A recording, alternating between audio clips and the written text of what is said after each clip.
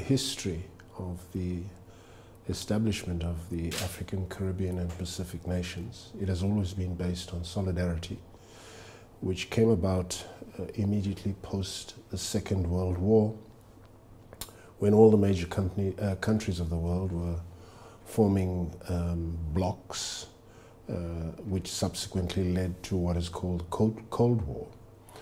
All the other countries of the world realized that they were out in the cold, as it were, and as a consequence later got together and established what is now called the African, Caribbean, Pacific Group of States.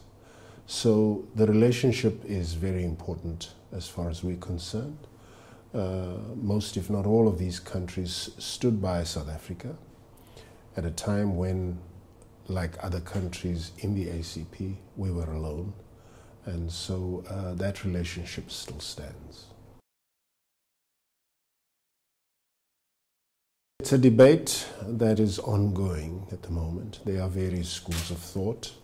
We ourselves, as a country, South Africa, have our own independent treaty with the European Union. But similarly, we are also part of SADC's EPA, and we played a key role in that EPA's, or in that agreement. And likewise, in other parts of Africa, there are regional blocs that have reached agreements with the European Union. As to how the continent will establish an agreement with the European Union, time will tell. Relationships you have to establish all over. It's key. It is something that I've learned in a very short time here. And relationships, of course, a very important part of that is trade and development. But it goes beyond that. Quite often, a personal relationship between two heads of state can form the basis of a country's relationship with one another. The ACP will remain an important player as far as South Africa is concerned.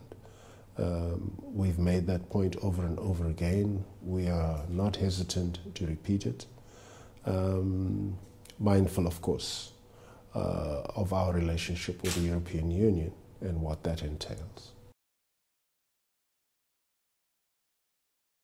Our trade relations with the European Union are crucial, vital, very important. I made this point in the debate on the President's budget debate in Parliament. Regrettably, a lot of people missed it, which is fine. I'm just a humble Deputy Minister. Because the point was made to me that in our debates in Parliament, we didn't touch on this point, which is somewhat unfortunate. Our trade relations with the European Union are the best. The EU trade with South Africa is the largest. The figures are astronomical.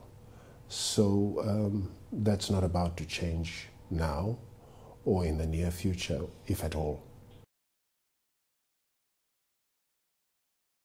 The ACP's role in the climate change negotiations will be crucial.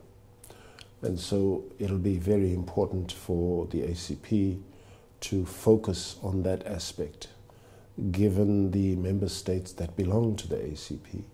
We ourselves, in the last round of the COP negotiations, we were at the forefront of those negotiations, and I'm pretty sure that that situation will prevail come the second round that are due to begin very soon. We would like to see an actual improvement in the final agreement or the second round agreement when it comes to countries from the Pacific and Caribbean region.